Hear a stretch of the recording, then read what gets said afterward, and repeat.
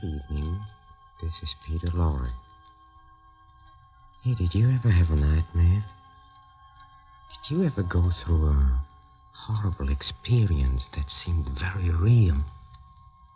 Yes, sometimes reality and unreality seem as one, and you're not so sure anymore. Like the fellow tonight in a mystery playhouse.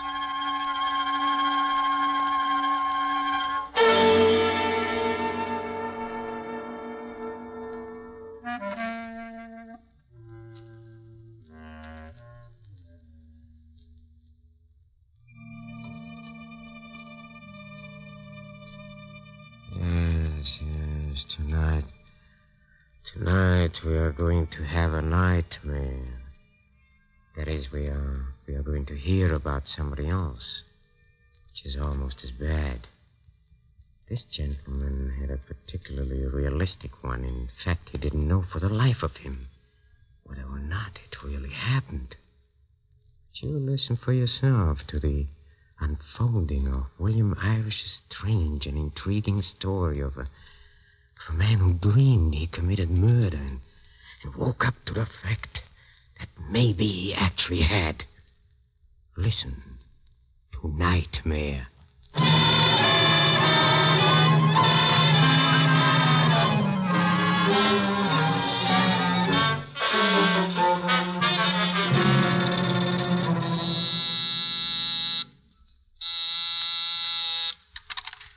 Dodge, Homicide Division. Cliff, this is Vince.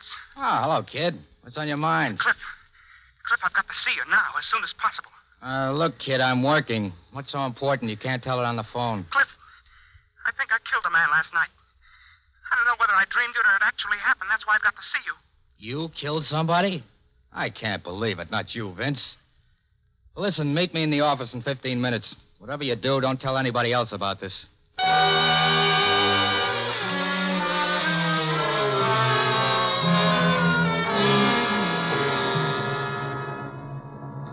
Go ahead, Vince. Tell me some more about this dream of yours. Well, after that, Cliff, all I remember is the white face. The face of a woman. Beautiful, but false somehow. You see, we were in a room with nothing but doors. 8 doors, frame to frame, with no wall space between. Well, I opened one of the doors, and suddenly someone rushed at me. We struggled, and he forced me to the floor. As we fought, he said to the woman, "Hand me that knife." Well, I raised my hand to defend myself, and suddenly I felt the handle of something. I realized the woman had put the knife into my hand by mistake. And then Then you stabbed him. Yeah. Then I stabbed him. Well, after that, the woman disappeared, and I felt I had to hide the body. Well, behind one of the 8 doors, there was a closet. I propped the body inside, and I locked the door. Then I went out of the house.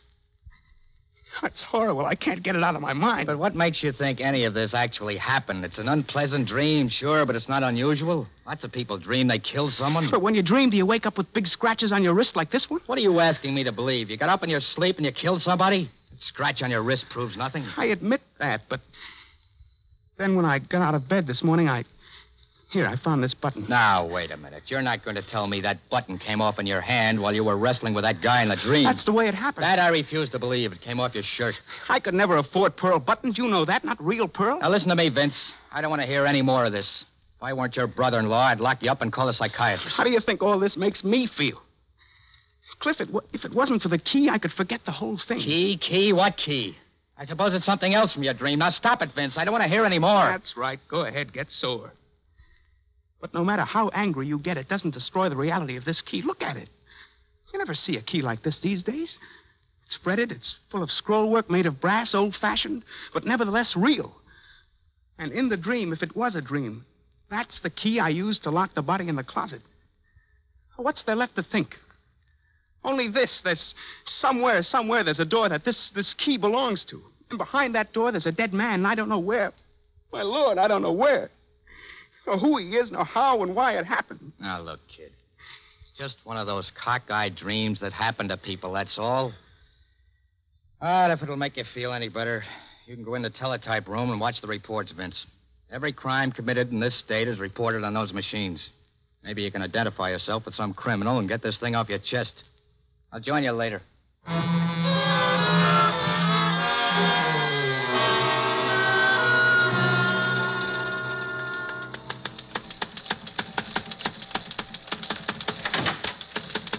Haven't you given up yet? Don't be funny, Cliff. There's one here that's possible. A stabbing in a town called Clarksburg. Clarksburg? Yeah. There's no transportation up there. You never did learn how to drive a car. You'd really need supernatural aid to kill somebody up there. Now, wait a minute, Cliff. Here's some more coming in on that stabbing in Clarksburg. It's a description. Killer, 5'9", weight 150, brown hair, wearing a yellow and green sweater under a brown suit. Hey, Vince, you wear a yellow and green sweater, don't you? Don't be coy. You gave me that sweater for Christmas.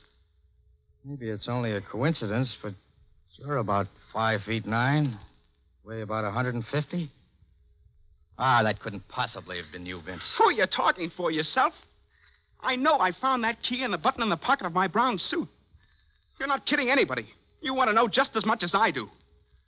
Come on, let's get started for Clarksburg.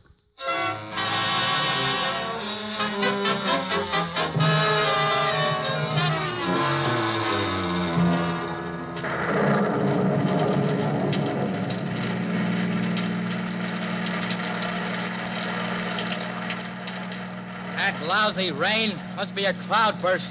I can't see a thing. This windshield wiper's broken. Cliff, do you know where we are? We've been lost for the past 5 minutes.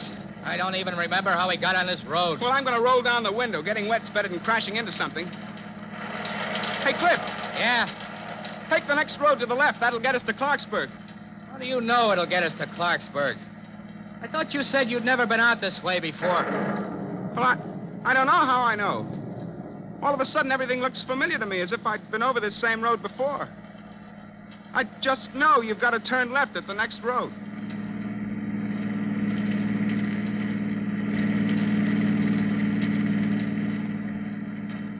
Stop here, Cliff. Stop here. Hey, what's the big idea? You're trying to kill somebody, grabbing the brake that way? That house, Cliff. There with the big porch. That's the house with the 8-room door. How do you know that's the house? Thought you said you'd never been out here before. I've never been here before in my life. Unless it happened in your dream, is that it? Well, I think this is all crazy. We'll soon know for sure. Come on. We're going in and see whether there's an 8-doored room or not.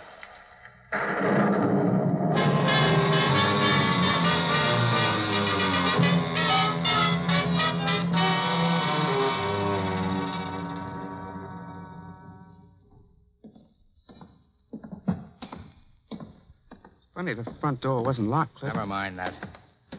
How do you know the 8-doored room is upstairs? I just know, that's all. Cliff, I think it's this room right here. This is it. This is the place, all right. Count 'em. 1, 2, 3, 4, 5. 8 doors. Where's that key? It's right here in my pocket. You'll have to get it out. I can't. My hands are all wet, perspiration. Stop acting like a baby. You're sweating all over. There's the key. Now, which door? That one, I think.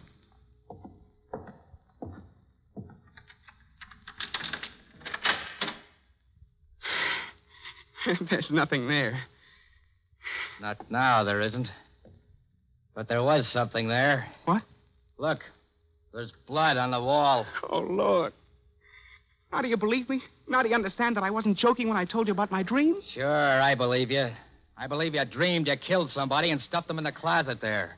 I believe you never saw this place before. That you intuitively knew which road to take and which house to come to. What do you take me for, a dope? I wasn't lying to you, Cliff. Honest, I wasn't lying. You came to me for help, didn't you? But you didn't have guts enough to come clean to say, Cliff, I went out to a place last night and killed a guy for such and such a reason.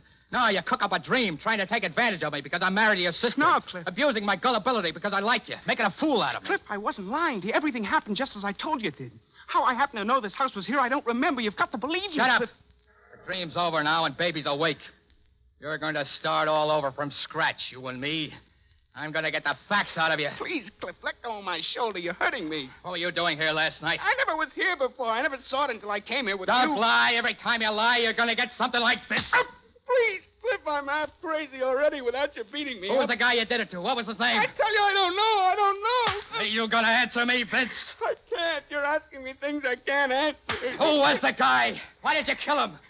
I've handled close-mouthed guys before. You're gonna tell me if I have to slap it out of you.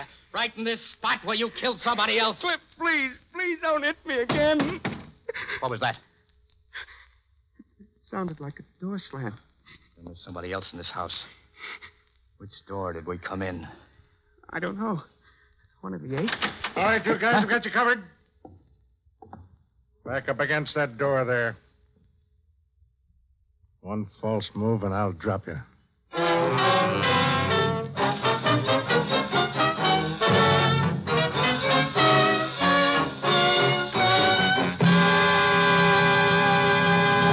Haven't you found what you're looking for yet? Yeah, I guess I've seen enough. The stuff in your wallet identifies you. Cliff Dodge, Homicide Division. Why didn't you say you're a detective? It's nobody's business. Okay. Wagner's my name. I'm the sheriff around here. When I see people monkeying around a house where a murder's just been committed... Murder?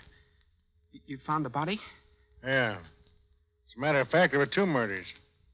A man was killed and stuffed in that closet over there. We found the other body outside. A woman. Wasn't dead when she was found, but she was dying. Run over by a car. Deliberately. The car was run back and forth over her body. She said a few things before she died. Told us all about the other body in the closet. And gave us a pretty good description of the killer. She said the same person murdered the man in the closet and deliberately ran over her body with a car? No, but what else is there to conclude? Yeah, poor Mrs. Fleming. She owned this house, expected her husband home from South America tonight.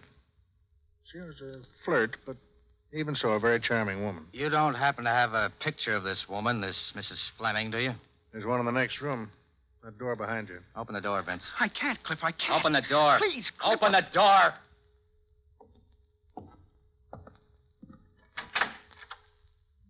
That's her, that big picture on the left. Pretty, wasn't she? Cliff, that's her. Well, now what's the matter with him? He's fainted. Can't stand the sight of people who've been murdered, even if it's only a picture. Give me a hand with him, will you?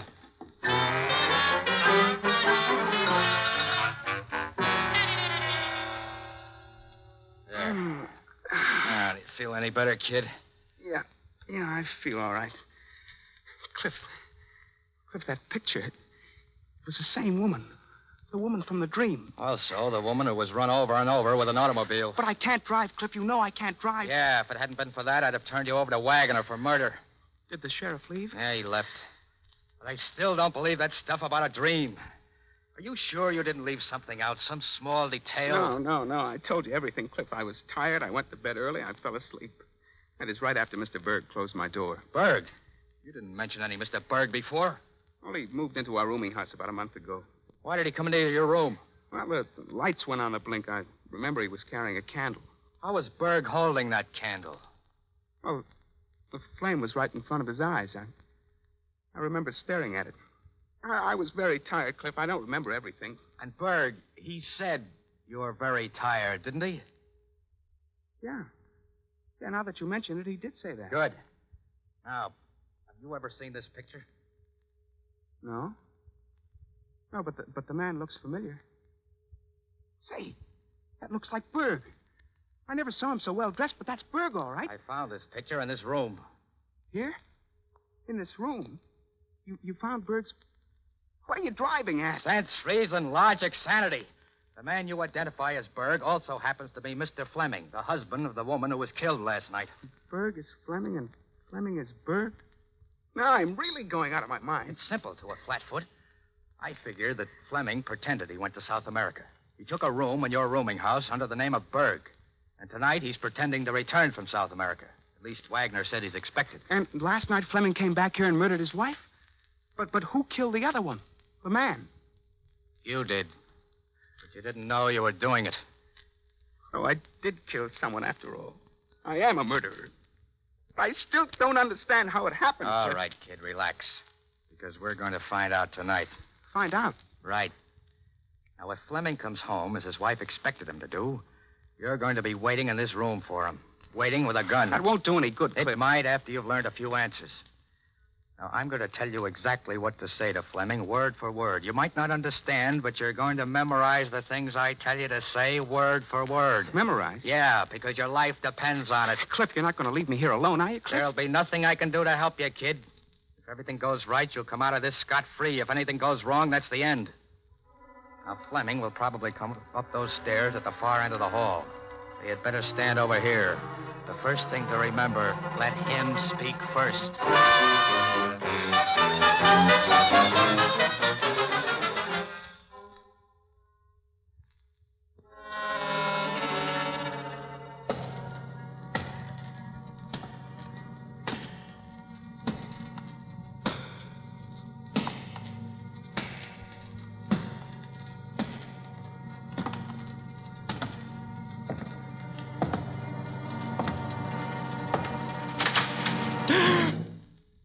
How did you get here? You showed me the way, didn't you? You remembered coming here? You're lying. Who brought you here? Who came with you? Just this gun. That's impossible. You had the look, the typical look. Why did you do everything you were told to do? I wanted to see where it was all leading. I thought there might be some good in it for me later. You purposely pretended? You mean you went ahead and consciously killed? I figured you'd pay off heavy afterwards to keep me quiet. I found your wife and her lover just as you said I would. It was easy. I should have known my control wasn't perfect when I saw my wife come running out of the house. She saw my car, came toward me. I waited, then gave it the gas. I killed the man, and you killed your wife. You wanted them both dead, didn't you? Yes, but I didn't want to have to kill her myself. I loved her, but I hated her. She said I was too old for her. That's what I wanted to hear. What? That's it, to hear you convict yourself. What did you... I was lying to you. Your control was perfect. You hypnotized me easily. I guess I've got a weak will or something. Well, then what did you... I was lying to you. I was hypnotized, all right. I happened to see your picture here in the house. I recognized you as Berg. And now I can't clear myself before the law ever. And you're going to pay for doing that to me now. Now, wait a minute. Don't do that. Don't shoot. Now, look. Here, I have a watch. See it? Solid gold inset with diamonds and rubies. It's worth $20,000. It's yours if you'll let me go. Stop dangling it that way. What are you trying to do? Now, listen to me. Give me another minute. A minute by the watch. Stay where you are. Now, don't move. You don't want to shoot, do you, my friend? You wouldn't want to smash this beautiful, lustrous watch? A golden, shining little timepiece? You can't take your eyes from it, can you? Please, don't. Take it away. Shining in my eyes. But you love it. You're fascinated by it, aren't you? And now you're tired. You're very tired. And that gun is much too heavy for you to hold. Just drop the gun to the floor. It won't be so heavy anymore. Just drop the gun. Drop gun. My control is perfect. Here, take this notebook and this pencil. Take notebook, pencil. Right as I dictate. I am wanted for the murder of 2 people at the Fleming house. I wanted to murder 2 people, Fleming house. They are bound to get me, so I take this way out. They are bound to get me. Take way out. Sign your name. There. Now give me the notebook and the pencil. Now pick up your gun again. Hurry. That's it. Now put the barrel of the gun in your mouth. Put the barrel of the gun in your mouth. Good. Now pull the trigger. Pull the trigger.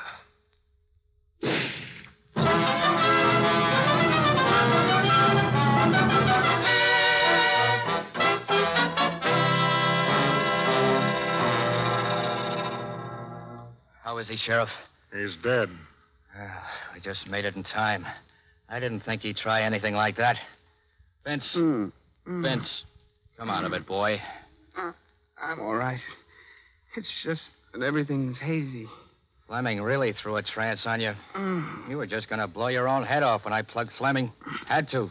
Only way I could break the spell in time to save you. You shot Fleming? Cliff, did I do it all right? Did I do everything you told me to do all right? Perfect. I had a hunch it was hypnosis the minute you told me about the candle. But how was I going to prove it? Only by having you come up against Fleming. That's why I left you here. Wagner and I were in the basement with a dictaphone. We put a microphone in the ventilator. I didn't want to make you nervous. That's why I didn't tell you about it. Then I'm free? I won't be tried for murder? Not around here, you won't. I'm sheriff here. This crime is solved. Oh, thank heaven for that. I don't think I could go through a court trial. One nightmare in a lifetime is enough.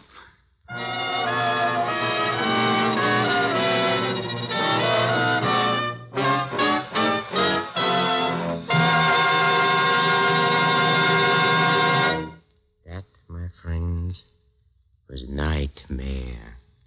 Tonight's performance in a mystery playhouse. And now, for heaven's sake, let's get off that nightmare. Let's walk down to the green room, huh? For a gander at what sweetness and light is in store for you next time. Always sweet, always light. You know what? Our players are rehearsing there, so follow me, please. Come. Come.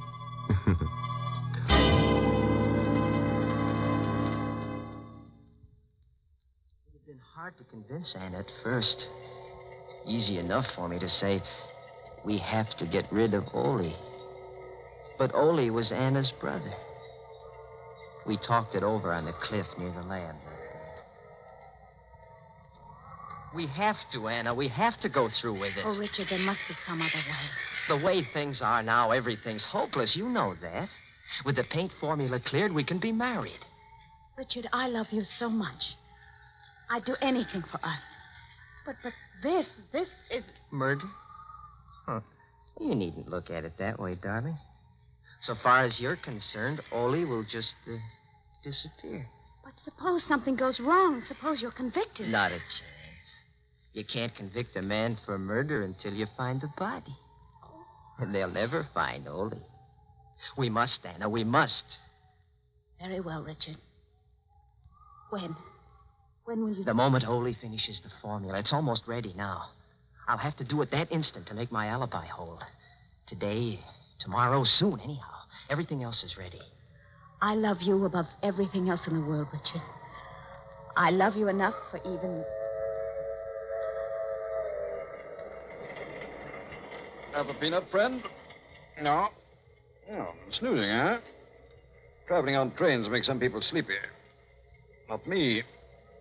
Been on trains all my life. Never get sleepy. Going far? Satan's Point, Maine. Satan's Point?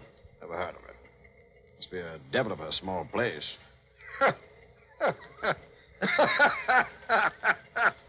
What I said. Satan's Point. Devil of a small place. Good, huh? Have a peanut? Devil of a place. Devil of a place.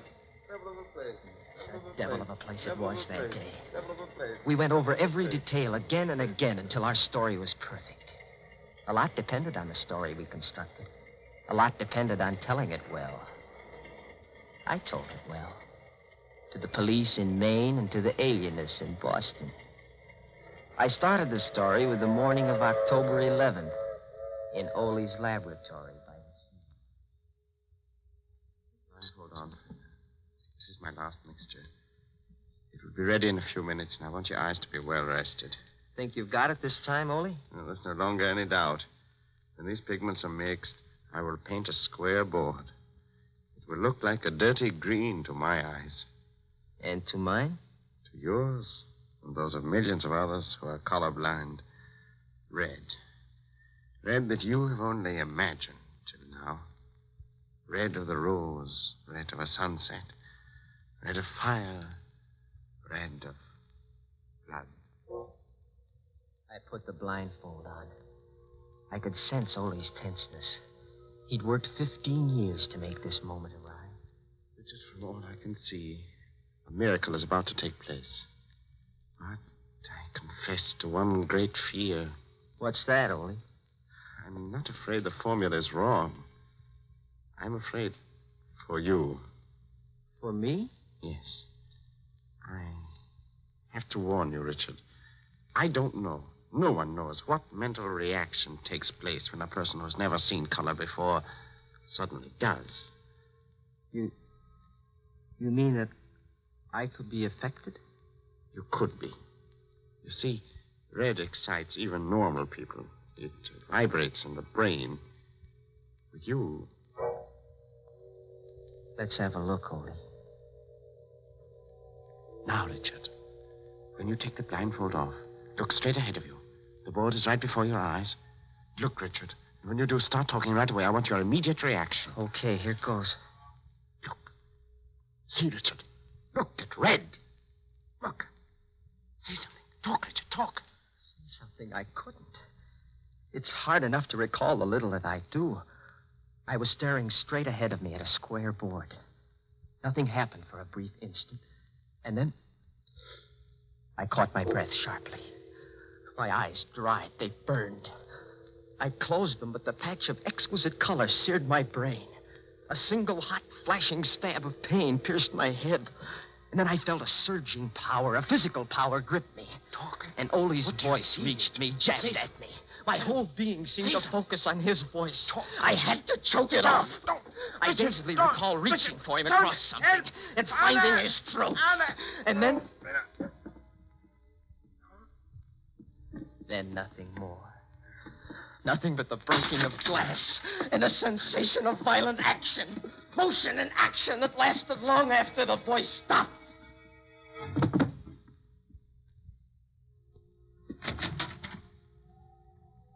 Then I felt cold air lashing at me. I was carrying something limp and heavy. There's a point of rock outside the house. It juts over the sea. I stood there for I don't know how long.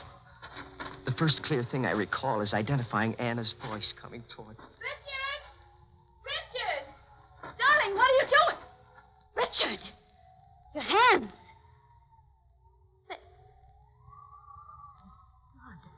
Something died in me. I sagged to the ground, moaning. Anna, I'm afraid. I'm afraid. What do you suppose all this is, huh? Sounds like somebody got themselves murdered, doesn't it? Well, that was an appetizer for our next mystery entree. And that old master chef, the laughing boy of the inner sanctum, Raymond, is going to serve it up to you.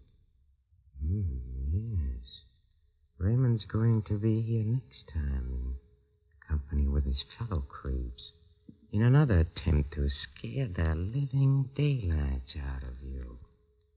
So why not humor the young creep and be around when we open the squeaking door of the inner sanctum? This is Peter Lorre closing the doors of the Mystery Playhouse. Good night. Sleep tight.